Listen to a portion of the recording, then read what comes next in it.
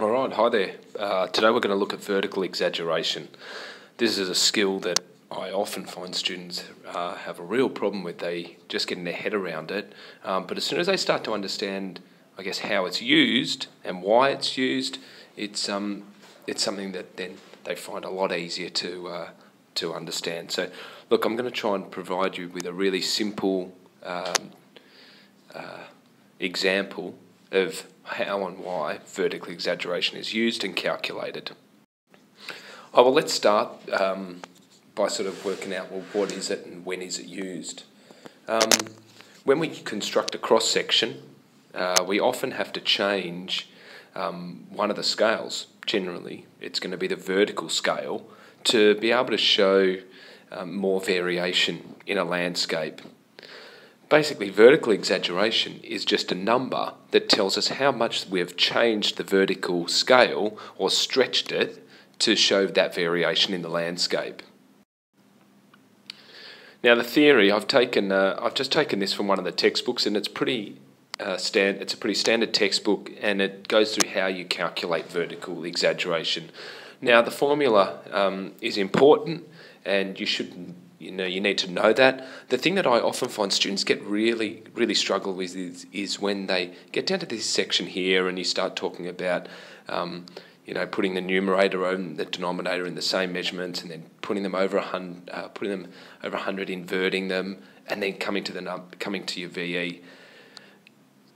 I can understand how students find this confusing, and so what I always say is try and think about your map and your cross-section in real-life terms. Try and, with geography, you should see the features that we're mapping, that we're calculating, exist in the world. So your numbers and your outcomes should exist in the world. And I would suggest that the way you work out things like vertical exaggeration and gradient is to try and take a more common sense approach and a real-world approach to it. So those of you that have seen my cross-section video will notice that I'm using the same map. You can see I've constructed the cross-section down here, and I'm going to use this map to calculate the vertical exaggeration. Cross-section and vertical exaggeration often go hand in hand, and students are asked to calculate. The first thing that you'll realise, if you remember from the formula, we need to know, in order to calculate vertical exaggeration, we need the vertical scale, and we need the horizontal scale. So the first thing that we work at is the horizontal. The horizontal scale is always going to be given to us on a map. And in this instance here, you can see that I've got my ruler here, and 1 kilometre, I'll get rid of this. 1 kilometre here equals 2.5 centimetres. So on this one here, the horizontal scale is 1 kilometre equals 2.5 centimetres. We'll need to simplify that, and you'll see on the next slide I have. So I've done that here. My 1 centimetre here, and I'll go to red.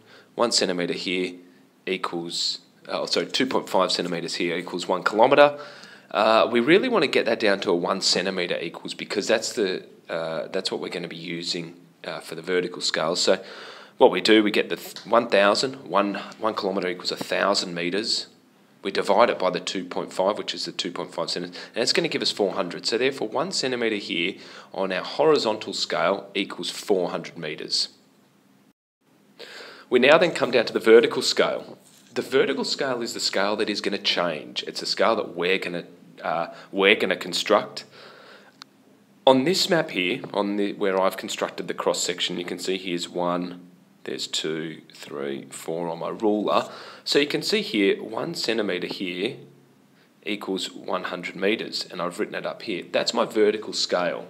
I've chosen that scale because I felt it was appropriate for the cross section I was constructing. It could have been different though. Okay, once I've got that, I've got my vertical exaggeration formula, vertical scale over horizontal scale. So 1 centimetre equals 100 metres, over 1 centimetre equals 400 metres. Make sure the probably the biggest area where people have problems now is not having the same units of measurement where you've got metres and kilometres. Always ensure that you're calculating in metres. Basically, the way we want to be able to tell or give our answer is to say how much the vertical scale has been changed.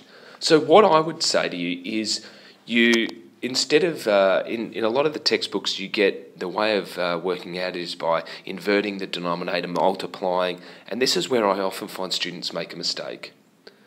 What I would be suggesting is, in order to come to an answer that's meaningful, is you take your vertical scale and divide it by itself. So 100 by 100 will give you 1. If you then do that to your horizontal scale, 400 by 1, that will give you, effectively, your vertical exaggeration. Now, it's going to give you an answer of 4. What that tells you that the vertical scale has been exaggerated 4 times on top of the horizontal scale. I'll show you a few other. I've done this cross section 3 times with different vertical scales, so it will start to make a bit more sense now. So here are my three cross sections. This is the one we've just looked at and calculated that vertical scale here is 4 times larger or 4 times exaggerated than the horizontal scale. I've now got number 2 and number 3. Both of those have different vertical scales, and so the application of vertical exaggeration should be evident now. This is map 2. You can see here that this vertical scale is a little bit smaller. Instead of going up in units of 50, it's going up in hundreds. The horizontal scale will always stay the same. So the vertical scale here is 1 centimetre equals 200 metres. As I showed before, it's a change scale. In a cross section, we're gonna create the scale ourselves if it's not been given to us. So we use the same formula, and my vertical scale is 1 centimetre equals 200 metres. The horizontal scale always stays the same. The simplest way again, dividing the vertical scale by itself to give us 1, and then the horizontal scale by that vertical scale, and that's going to give us 2. Effectively, it's telling us that on this map here, or in this cross section here, the vertical scale has only been exaggerated 2 times that of the horizontal scale. And because of that, we can see it's a far flatter landscape, or a far flatter profile. This is the the third map. Vertical scale here, I changed again, you can see it's going up in 50s. So 1 centimetre equaling 50 metres. Once again, hopefully you can see that the profile is more exaggerated. The formula stays the same, vertical scale and horizontal scale. So 1 centimetre equals 50 metres. The horizontal scale, once again, always stays the same because we're using the same map. If I just divide the vertical scale by itself and then do it to the horizontal scale, we find that this one here is now exaggerated 8 times. And hopefully you can see that there in its profile. It's a far more exaggerated profile. We can see a lot more in the features of this map, of this cross section. So if you compare the 3 of them, I've highlighted them so they stand out. This was the map 2, this is the original one, and this was the last one. But I've ordered them in their order of vertical exaggeration. A vertical exaggeration of 2 times, 4 times, and 8 times. Hopefully you can see as the vertical exaggeration increases, so does the exaggeration of the profile, because it's this scale here that we are stretching up. Okay, I guess the final thoughts. what you should realise, or what you should try and make sure when you're working out your vertical exaggeration, try and think to the real world. Try and picture your map as a map that's existing in the real world, and that your cross-section is existing in the real world. If you end up with a number that you think is too small or too large, there's a chance that you've done or you've got some problems with your calculations. Go back and have a look at it. Your answer should make sense.